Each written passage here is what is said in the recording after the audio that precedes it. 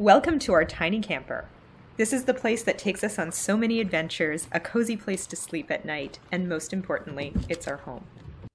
Our microcamper is a 2017 Honda Pilot SUV. It's not a typical small camper, but it's the perfect vehicle for us. On the outside, our camper looks just like any other vehicle, allowing us to park it almost anywhere overnight and be super stealth. But if we're in a spot that allows camping, we can really spread out and even set up our tailgate tent for a bit of extra space. Our microcamper has 3 modes: drive mode, living room mode, and sleep mode. Obviously, we use drive mode when we're driving. In drive mode, all of our belongings are secured under a cargo net, but we can still easily access our clothes if we happen to drive by a beach and want to change into our swimsuits for a quick dip. Drive mode also keeps our kitchen area fully available to us if we want to pull over and make lunch. And because our stove and table are right there, making a hot lunch is no problem. We use living room mode when we're stopped somewhere for the night, or when we're parked at camp for a few days. In living room mode, we can use the Honda Pilot's second row of seats as a sofa. We can sit inside to have dinner on a cold or rainy night, watch TV at the end of an adventurous day, or just take a few minutes to unwind in the middle of a busy afternoon. Because of our fans, window covers, and ventilation system, we're comfortable inside in a wide range of temperatures and weather conditions. And lastly, sleep mode is for when we go to sleep. It takes us less than a minute to convert from living room mode to sleep mode, so it's super easy to stay up watching TV in the living room, then get up to brush our teeth and convert to bed mode, and then go to sleep.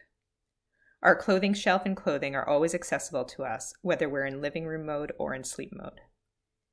As I've already alluded to, the kitchen area is off the back of our vehicle. This area is divided from the living room and sleeping area with a cardboard wall, so that we can keep the kitchen area open during the day, while greatly reducing the number of bugs that fly into the main section of the microcamper. I really love how the camp kitchen is always available to us. Our kitchen area has 6 sections. The first section is the charging section. This is where we charge the bulk of our batteries when we're driving. The next section is the kitchen dishes and cookware area.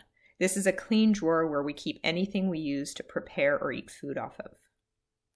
Then we have a catch-all drawer. This is the space we use to store most of our camping equipment like first aid kits, camp stoves, flashlights, and games. In the middle of the kitchen area, we have a water section and sink area for refilling our water bottles, cleaning our dishes, and washing our hands.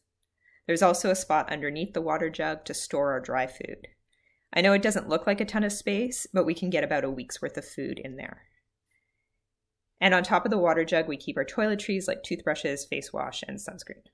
Our cooler is where we keep all of the food that needs to be chilled. We've been looking at upgrading to an electric fridge, but for now we use this cooler that we've had for about 20 years. We use ice blocks in a large container to keep the cooler cold. We find this to be much better than just dumping ice cubes into the cooler, as those melt and then they get everything wet. We refill the containers with store-bought ice cubes if we need to. The far right of the kitchen area is where we keep our bigger tools like a hatchet, saw, and mallet. We have LED light strips set up in both the front and back sections of the camper, so it's easy for us to see at night. The Honda Pilot also comes with extra storage space under the trunk where we keep additional emergency supplies and a spare tire. And if you're wondering about our toilet and shower situation, we have that covered too, though we'll save those intimate details for a future video.